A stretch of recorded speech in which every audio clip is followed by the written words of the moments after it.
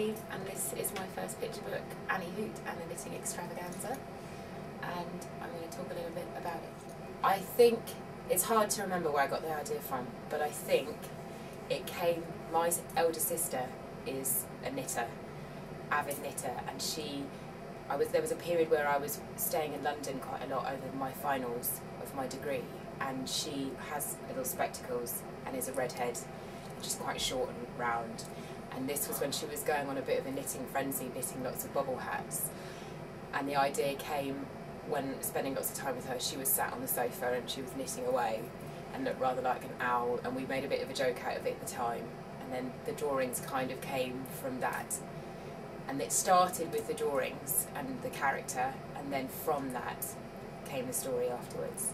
Originally I thought, well, she should do something a little bit more manly, masculine, and so we were going to have the idea of her, I quite personally like the idea of her getting into carpentry and being able to build quite amazing things out of wood with a little tool bag and a tool belt maybe, and she could build massive wooden boats and bridges into other countries.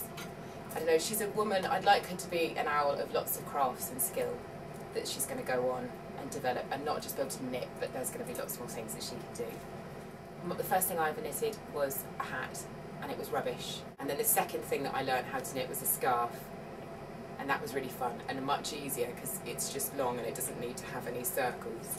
And that's still to this day all I can knit is a scarf and a hat.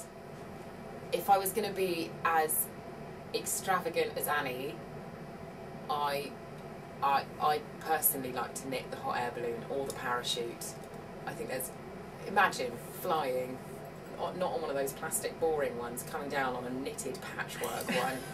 My God, that'd be good.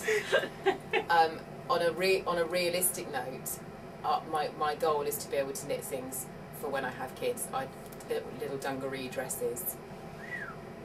That'd be good. Travelled quite a lot. I was lucky when I left school. I went travelling for about a year around the world and came back on modes of transport that weren't knitted. They were real. If they had been knitted, it would have been good.